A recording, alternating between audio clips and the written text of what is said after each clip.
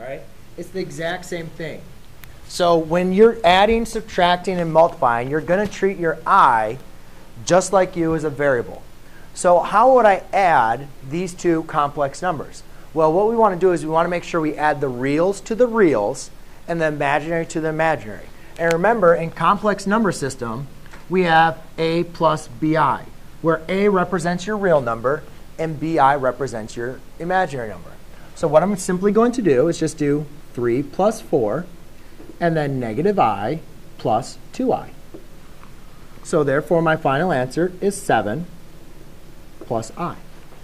And make sure whenever you simplify complex numbers, you always, always, always write it in the form of a plus bi. So it's in complex form.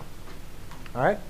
Now, if you guys wanted to look at another way to, actually, I'll do that with subtraction, so I won't do that. Yes?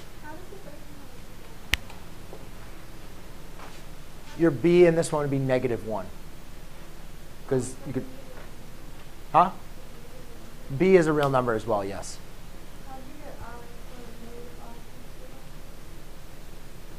It's like, remember I told you to think about it like your variables? What's negative x plus 2x? No. What's -1 plus 2? 1. Remember, guys, when you combine variables, all you're doing is combining the coefficients of the variables. So when you're adding and subtracting variables, all you're doing is adding and subtracting the coefficients of the variables. Think about it.